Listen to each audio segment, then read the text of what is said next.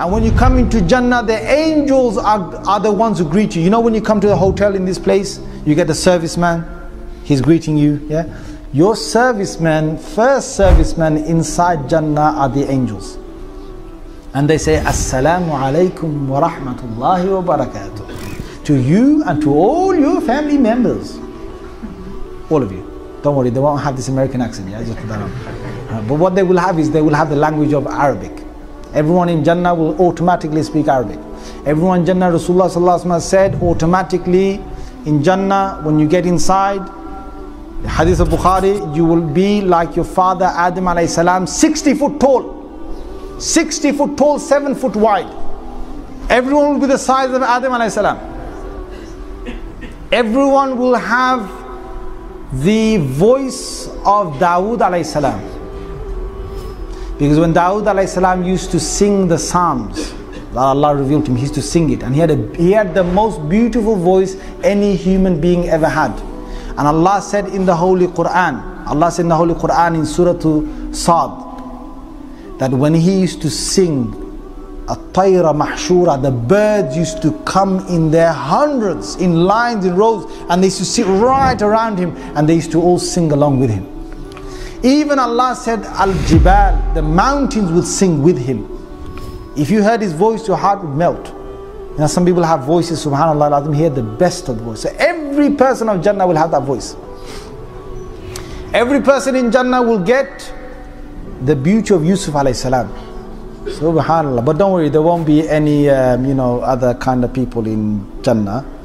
Only men to women and women to men, alright? There's no other business, alright? Yusuf alayhi salam was the most handsome individual. The women cut their hands, they were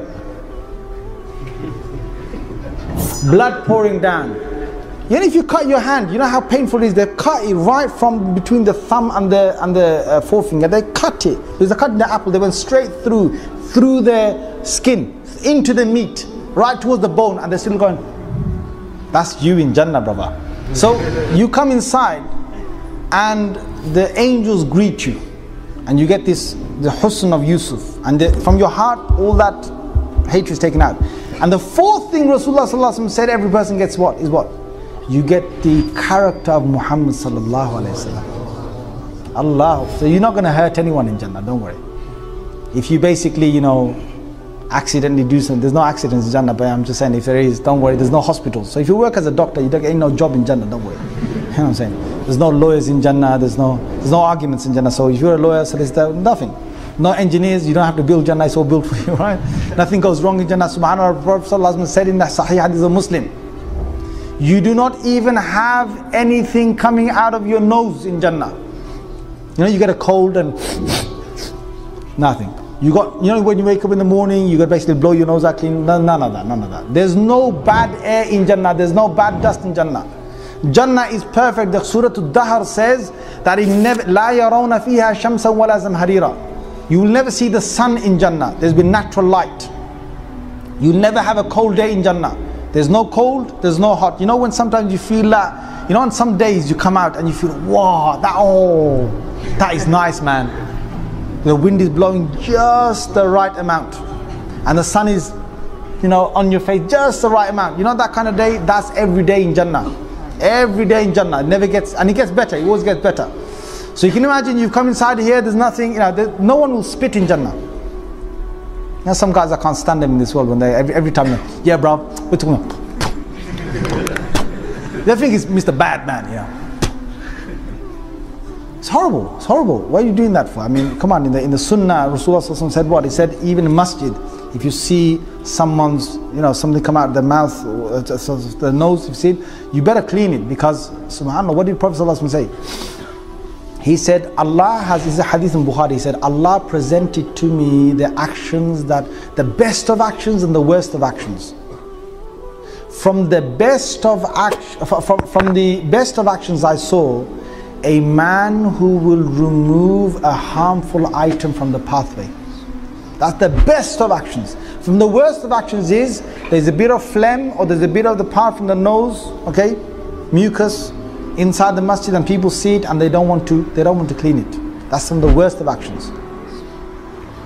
So no one's going to spit in Jannah. There's no toilets in Jannah. Woohoo! You can go, you can enjoy yourself, don't have to worry about the toilet. You can drink, when they drink alcohol, there's a problem of letting it all out, right? There's none of that problem. You can drink and drink. No one will go to the toilet in Jannah, and then that worried the Sahaba. The Sahaba said, Messenger of Allah, what? You drink, you eat all of that, you got the power of 100 men to eat. You know what I'm saying? Some people, you sit with them in this world, you think, God, take it easy, man. Before you got 5 chickens, before you take one in, he's taking 4.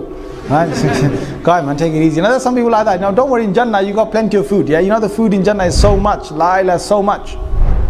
You can sit there all day and eat. You can eat. Now, you got the word, the Sahaba, they were worried. What's going to happen? So Prophet ﷺ said, don't worry, you just sweat. Sweat. But what the sweat is, Rasulullah ﷺ said, your sweat will smell of musk. So when you sweat, it's really nice because you got nice new perfume on yourself. So she's even dying to come closer to you because you sweat. You sweat inside Jannah. In Jannah, you have your labinatun min dhahab, labinatun min fidda. You have certain houses made of pure gold. There's certain places of Jannah made of pure gold. Certain places made of pure silver. Certain places pure diamonds, pure rubies. And certain places Allah mixes them up. One brick is gold, one brick silver, one brick emerald, one brick diamond, one brick sapphire, one brick something else. Each one is different. The door of one of the palaces that you've got in Jannah is so big, it's from the earth here to our sky. And you walk inside. When you walk inside, you've got one room that leads to another room, that leads to another room, that leads to another room, and each one, you can imagine the size of these. Each room has got 70 tables of food. Each table has got 70 different plates of food. Each plate has got certain dishes, and each time they take a fruit, you know what will happen? They take a fruit, and sometimes you get to be spoiled, right? People of Jannah, they get to be spoiled. They eat one fruit and they say, okay, thanks, I've tasted it. They give him a fruit and it looks exactly the same. They say, hey, to the servant. You can have loads of servants.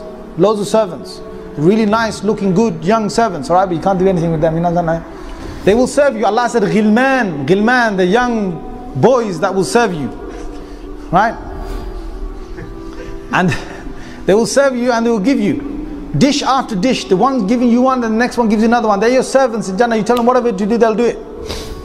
And they give you one fruit that is similar to another fruit. وَأُتُوا بِهِ مُتَشَابِهًا. They're given the same fruit. And say, hey, listen, what are you giving the same fruit? I've just tasted this one, give me another one. They say, no, taste it. When they tasted, the same fruit tasted different. The same fruit tastes different. And some fruits, you taste them, each bite you taste, they're always different. Each bite you have is different. So you eat. Allah says what? لَحْمِ طَيْرٍ مِمَّا يَشْتَهُونَ. In a hadith of Tirmidhi, a person sees in Jannah, he's sitting down, he's lying down, and he sees a nice bird flying over. It's a real bird, right? Not that other bird, right? The real bird. Flying over. So he sees and he wishes that he could have, he remembers in the world he used to love chicken and chips, right? Chicken and chips? I'm not saying the hadith says chicken and chips, right? But I'm just saying he probably wants that roasted right in front of me, grilled, barbecued, whatever, yeah? So he wants that. He just has his desire, and that bird from the air drops right in front of him, roasted, ready, barbecued, grilled, and he just bunches it, throws the bones away, and when he throws the bones away, that bones become another bird, the same bird, and it flies away.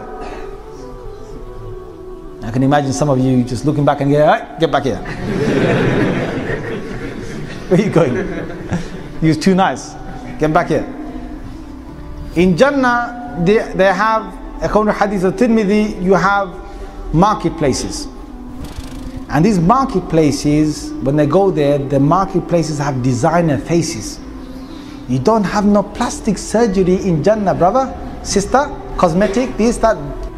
You go, you have these designer faces. These are real people inside Jannah who've got beautiful faces.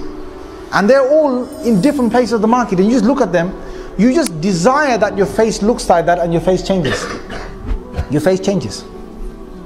But you might get worried now, right? When I go back to my wives, they're not going to recognize me. They come back home and their wives come running out to them. And they say, you look even more beautiful than what you went, with the face you went with. You look even more beautiful. They will have 70 pieces of clothes on them. Thin pieces, fabrics on them. Each one is a very delicate fabric on the hur'in, a hawra. 70. And through the 70, according to Hadith of Muslim, through the 70 of these beautiful fabrics on her, he sees the love she has for him pumping in her marrow bone. Forget the heart, it's in her marrow bone. Allah has created her to see nothing more than just you. Me, you. Because Allah will make her be. In fact, right now, you know, you're in this this world right now. You know, the hadith says, Prophet ﷺ said, you know, when a person's wife says things to him, bad things, oh, you this, you that, you never tidy up, you do, you know, you get it from your wives. Yes, guys, nod your heads. Say yes. Or is he only my wife? Don't worry, she's a good person. Yeah, she's a good person. Okay, she'll be listening to this one day. You know what I'm saying? She'll be getting me back at this. But I say this to her home as well. She says bad things. Whatever. One of your wives said it. You know, Rasulullah said, he says, your hur'in in Jannah are saying, are you? Stop saying that. He's our husband as well. Our husband as well. He's in a hadith. So sometimes I tease my wife and I tell her this. I say, listen, take it easy. My wife's in Jannah are saying something. My wife's in Jannah not liking it. They're not liking it. Don't say that. And she starts laughing. Right? Just to make her laugh. I really wind her up sometimes. I just make her laugh because when she gets mad at me, I just wind her up. So, you know, the women, okay, they're probably thinking, subhanallah, what are they going to get? They are going to become the most beautiful out of all your wives in Jannah. I didn't hear subhanallah from you guys.